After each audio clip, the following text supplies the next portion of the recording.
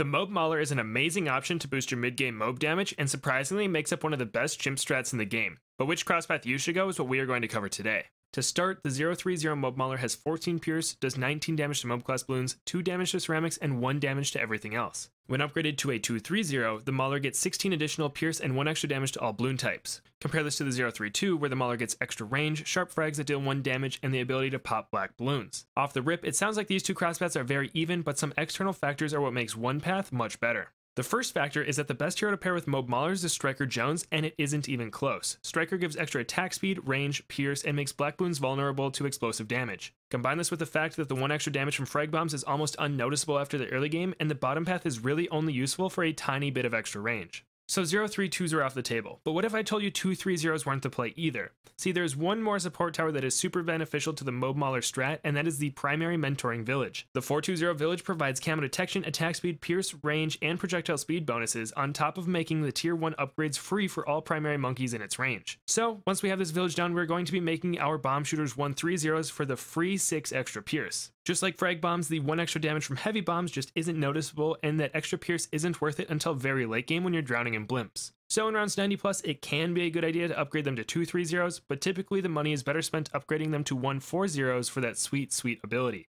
These 130 bomb shooters are strong enough to take out all the blimps in a run, but what about the ceramics? Moab Maulers are not good at taking these guys out, but luckily we have some easy pivots. Before round 80, recursive clusters are excellent for taking out ceramics, and they receive the bonuses from Striker Jones and the village. Rounds 81 and up are when super ceramics come out to play, and this is when you'll want to either get a bloon impact bomb shooter or some ice monkeys, as both of these guys make them much easier to handle. But that is why the top crosspath is better, and some additional tips to help you out with your Moab Mauler runs.